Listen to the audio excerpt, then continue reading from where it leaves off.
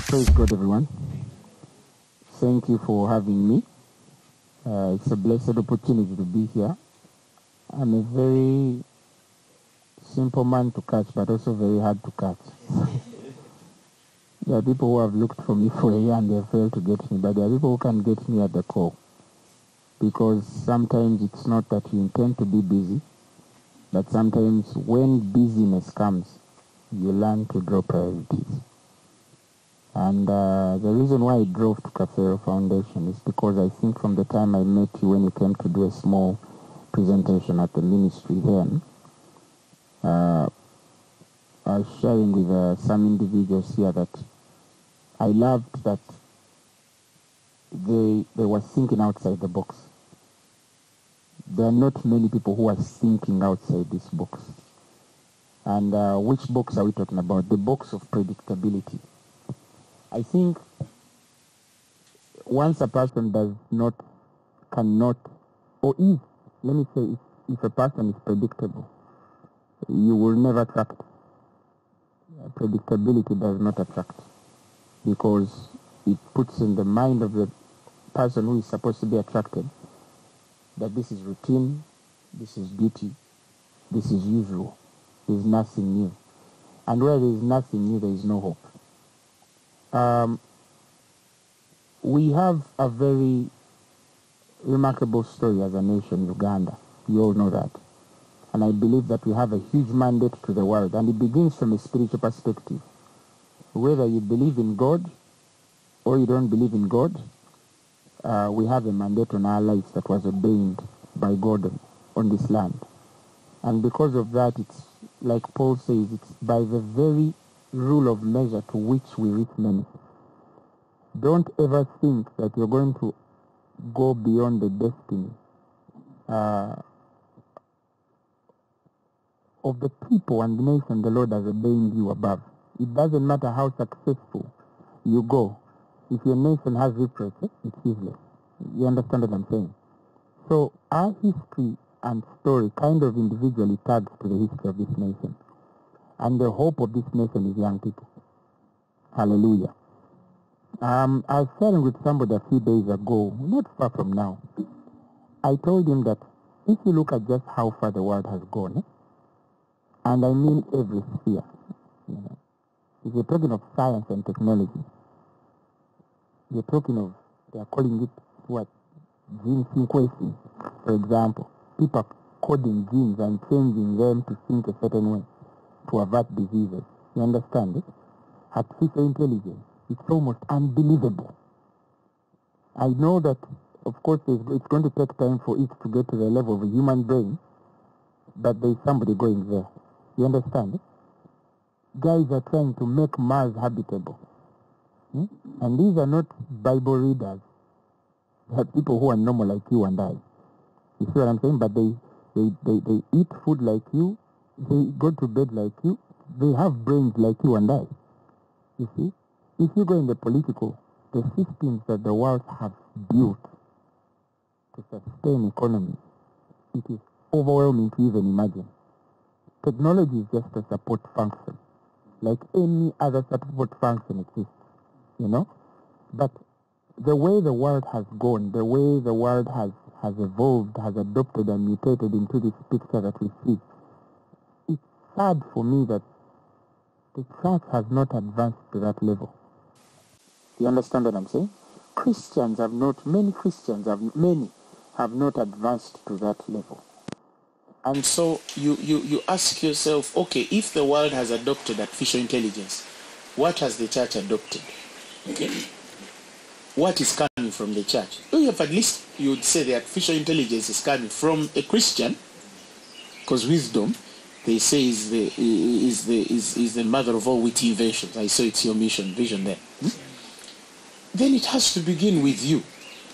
You understand what I'm saying? But here is the challenge, and I think cuts across all of us here, and more so if you're found in Africa, or in a wanting society like we've all been raised. It is easier to start from something than it is to start with nothing. You get it? Because creativity somehow is throttled when a man has nowhere to begin from. If you have a camera, for example, you have somewhere to begin from to take a picture.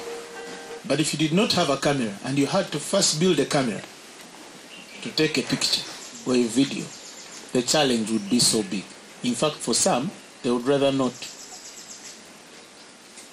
make the camera or even take the picture, because the end is the picture, but they don't know how to process the camera and will never apply their hearts to processing the camera, or even think to look for the brains that can process a camera. You see, like Steve Jobs, I've read his story. He wasn't the genius scientist.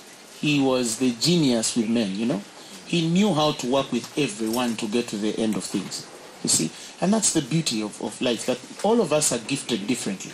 And I'll tell you the truth, our stars are going to shine differently. Not every man in this room, even though we're working together, not every man shines the same way. That means not everyone has opportunities coming to you the same way. But they can come to you, they can become bigger, and you can be a success, or you can even fail. Many people ask me, hey, in Uganda, thousands of people, this 7,000 people are watching. Recently we had a women's conference of 10,000. I said, this is just 3 years. You know, I met a guy from Nigeria. He was asking me, you've done Phaneroo for 3 years? Because it's inconceivable, you see. And if you look at my personal story, I don't have a foundation that I began from. No, we began from scratch. You see what I'm saying? There's a very powerful story that catches me every time I read the Bible. It's the story in Genesis 30, chapter 30. 29 and 30, those 2 chapters. There's a story of a guy they call Jacob. Jacob serves a man called Laban. He was a diligent fellow, and diligence is a spirit. The Bible says, seest thou a man diligent in his work, for that man shall stand before kings and not before mean men. That means you attract the kind of men according to your level of diligence. If you're not diligent a certain way, certain people will never come in your circles. And it's amazing that diligence does not begin when men start to see you working. It begins where men are not watching. You understand what I'm saying? It begins in that bed when you start to dream, when you start to think of ideas that you'll seek applications over. Hallelujah. Amen. So all of us were born with a gift.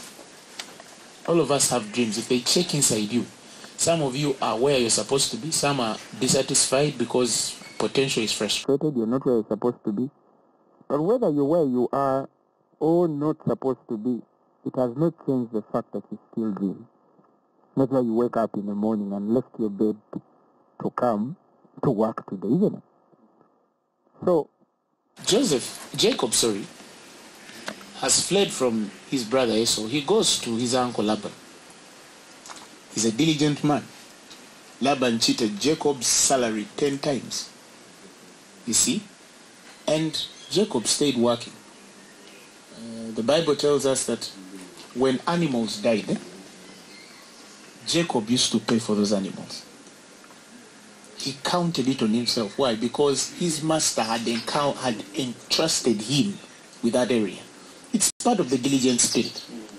In my ministry, I don't expect that a camera guy who has the ability to buy a bulb will come to me to ask for a bulb. I've entrusted him with that ministry. I have the money to buy a bulb. You understand what I'm saying? But he must know that the reward of diligence also comes with applying yourself to the things you've been entrusted with. Because we are all stewards of things. And I'm not teaching things I've not done. No, I'm teaching things I have done. We made losses in the bank, and we used to find ways of covering those losses because we had to be faithful. You can do it, you cannot do it. It's one thing to have the ability to do it and not do it. It's another not to have the ability to. That's understandable. You understand what I'm saying? But if you can afford the battery in a camera, you don't need to call with the batteries out. No, put the batteries. You know, there's a reward in that. And this is the stories that are older than us. Now, a time comes when Jacob has to leave. And he tells Jacob, give me his father-in-law, Laban, give me my worth. Then they agree that the spotted and speckled animals are going to be given to Jacob. And in the night, the story tells us that Laban told his sons to pull out all, not even 2, 3, all the spotted and speckled animals. And the next day, Jacob wakes up and there are no spotted and speckled animals. He has served this man for more than 14 years. But he's not even willing to what? To pay him. And this man could represent the nation we're in. For example, that some people are waiting for the government to come through, senior leaders to create jobs for youth. What if they don't give them to us? When we're in the government, then you hear young people on the streets throwing stones. Eh? But You know, praise God. You what? When they remove your teeth, these politicians are not going to come to hospital. When they kill you, they will not even bury you. You get my point, eh? If there is a need for the nation, let's pray for it. God will bring the leaders that we need if we are dissatisfied. But let them find us doing something. Praise the Lord, hallelujah. Now, the beauty with this story, and that can connect with Kafeero as a foundation, he goes before and then he gets trees, green poplar trees, hazel and chestnut. And then he puts white streaks in them. And then when he puts those white streaks in them, he puts them on the troughs where the animals were drinking. And the Bible says that as they were drinking, they were looking at these troughs and they mated. And the animals that were mating, none of them were spotted, none of them were speckled, none of them fitted that description.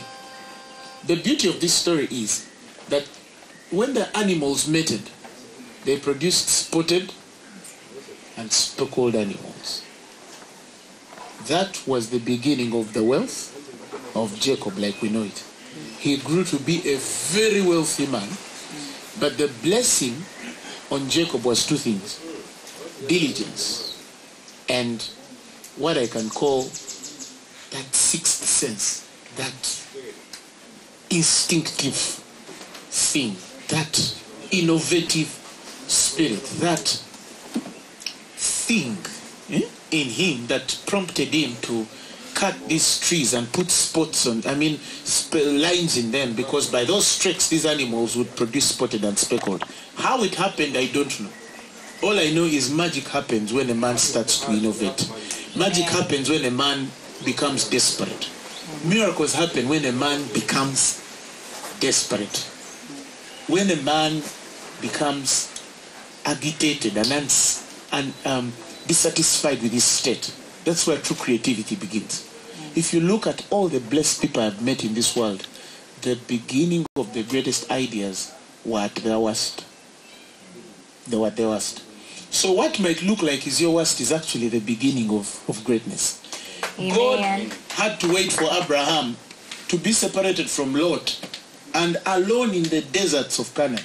And he spoke to him and told him, for as far as your eyes can see, I have given you. He had to wait for him to get into that place. Jesus had to go in the wilderness for 40 days. And the Bible says he came back in the power of the Holy Ghost. That was when he started doing miracles. Paul the apostle, who writes 3/4 of the New Testament, the Bible says he separated himself from Damascus and went in Arabia. When he came back, the man was different. You get my point? That is why any innovator must value solitude.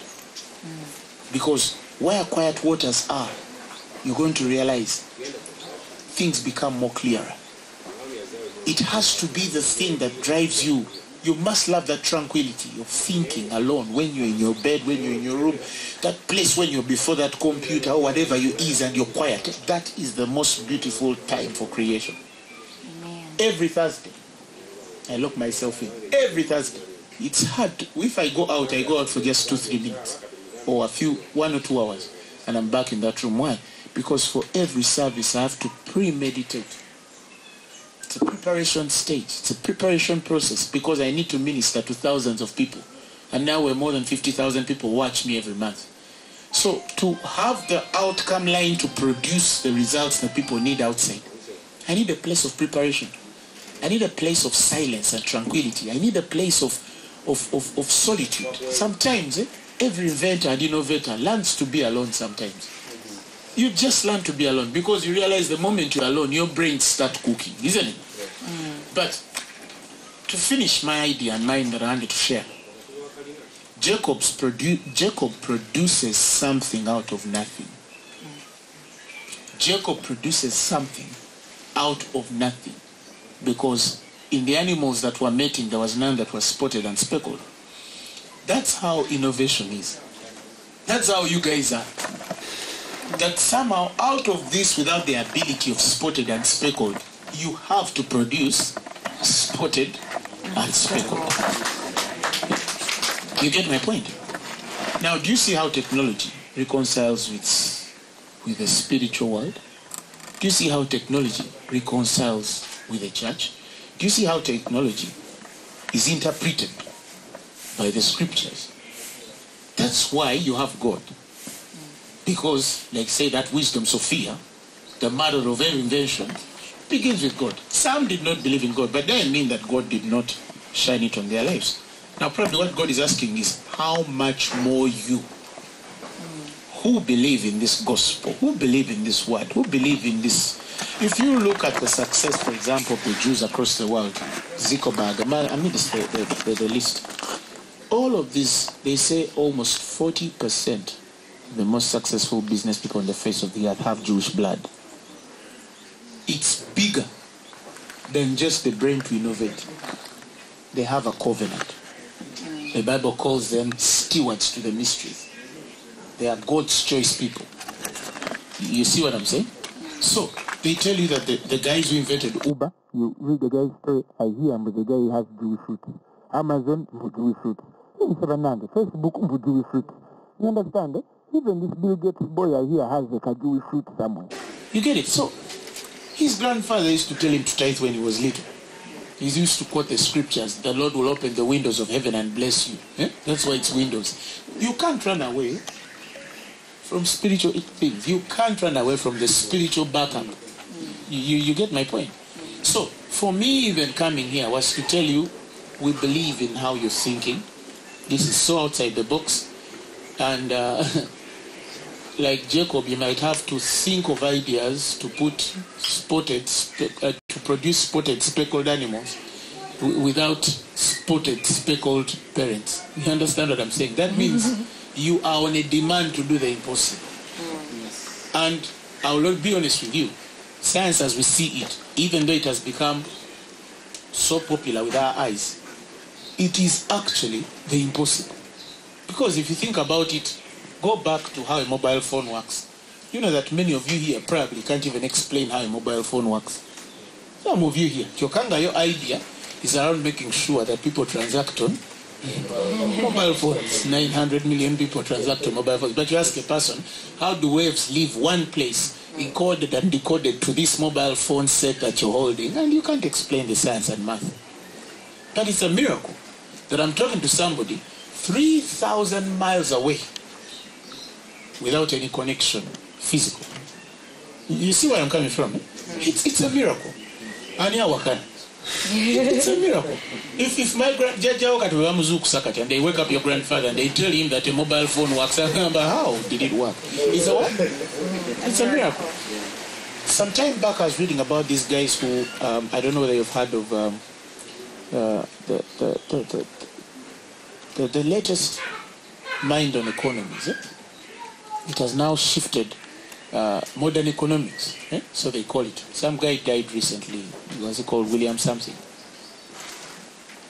And you've heard of how these guys come up with the idea of blockchain technology. Carl, I'm sure you know. Me, I'm a preacher.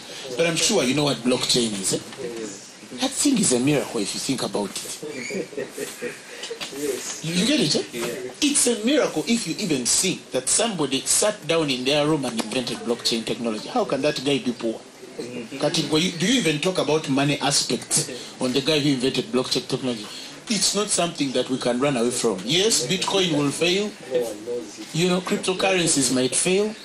But blockchain technology is not going to fail. The internet, who invented the internet? How much money has been saved and made also on the internet? You get my point?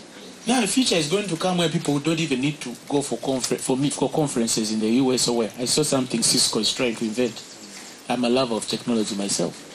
Where people are just going to sit in offices and have very clear interfaces that they won't need to be creating, paying thousands of tickets on business class and first class and sleeping through hotels to have a meeting. It's going to be that real. People are going to be working from home and be as effective to save themselves from the travel of 2, 3, 4 hours away from home. Which 2, 3, 4 hours away, if you count for the next 50 years you live, you lose five years traveling. Just commuting. It took me 1.5 hours just to get here. You get it? 1.5 hours just to get here. Because there is no way I can talk to Kafeero guys without coming here physically. You see what I'm saying? So banange, solve problems. Solve what? Solve problems. But again, like I told you, your Kafeero Foundation story, the Lord told me, is exactly the way Jacob is. You're going to have to produce spotted and speckled animals without spotted and speckled parents. It's what the animals that drink from this trough see. As they looked at those trees, they started conceiving spotted and speckled. They understood what Jacob wanted. That means that the strongest gift you have is the brains of the people the Lord is going to bring before you. And how, without the ability and DNA of the spotted and speckled, they are going to produce spotted and speckled animals. Miracles in technology, miracles in business, miracles in science, miracles in technology, miracles, simply miracles. It's what people are going to see. You're going to have to change the visions. You're going to change many people's mindsets to stop seeing a certain way. You're going to have to inspire young men to dream so big until it's even scary when they start speaking. You get it? You start speaking your dream and the guy runs away because it's too big. You understand it? And this whole spirit that I'm seeing here, it's a bunch of great brains. In just a few years, you're going to be so far. You get my point? You're going to be so what? So far. But it's going to be beautiful when even me as a part of the success story, they are the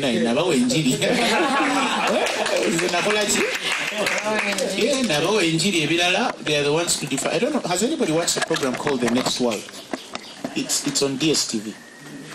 These guys are showing what is happening in the next 10, next 20 years. You heard in November they did the first brain transplant. Head to body. Banange mukama. Just think of the ethical questions of removing your head and they put it on another guy. You get my point? Eh? Now, you look at the future where these guys are going and the technology. They are inventing a pill that refuses people to grow old. Eh? Robots are going to become doctors. Robots literally are going to answer people. They check your temperature, they check everything, they scan your body, they do everything, they even give you the treatment, they monitor you. You get it? It's there, it's a robot. You get it? I'm sorry, was it South Korea or North Korea? Well, literally, they are trying to make sure that every home has a robot. Every home. Yes. Kampala, Brandy White. You know, the guy doesn't have one. But now, God prosper you. God prosper you guys. For any reason, God is prosperous. It's undeniable. You've even written history before the face of the world. Praise God. Hallelujah. Amen. So, those are the things that brought me here. Munange, the Kafeero Foundation, gave me a seed. I didn't ask for it. We need a blessing. So I'm going to pray for you guys. I have a long day. I have meetings at the office and I have an evening service today. I preach almost every day of my life and I don't regret, you know. And I bless the Lord for that blessing. I've had a wonderful time to hear your story. Let's pray. Father, we thank you for Kafeero, this foundation. Thank you for the hub of innovation. Thank you for the cradle of invention. Thank you for the dreams and visions that are in this building, and even for those that are not here. Thank you for the young men that are dreaming outside the box, that are not waiting for men to hand over cheap leaflets to them, but they are working with their hands and dreaming with their hearts and applying their minds. I bless them in the mighty name of Jesus. I bless their bread and water. I bless their children. I bless their connections. I bless their networks, God. Bring people to fund these visions. They are big, that they cannot accord them to their own strength. And that's the beauty with godly visions. Godly visions can only take God to fulfill. Connect them with the right people, the right resources, at the right time, and at the appointed period. I pray that they'll go upward and upward only. That Kafeero's ministry, as a ministry, will shine brighter and brighter in the technological, the scientific, the innovative world. It's going to be a landmark in Africa. It's going to be a light, a beacon of hope in the world. It's going to be an inspiration. Men are going to fly here. Of all character, of all nature, strangers will serve you. Gentiles will come to your light, and kings shall come to your rising. None of you shall die. Amen. The Lord will sustain you and grant you long life to produce that which He has ordained upon you by purpose. For me as a preacher, for you as a scientist and technologist, whatever it is, we all aspire to this one thing, that in the end, everything we do shall have purpose. Amen. So I bless you. I bless everything from henceforth. I believe that something has begun here that cannot be erased. In Jesus' mighty name I prayed and believed. Amen. God bless you.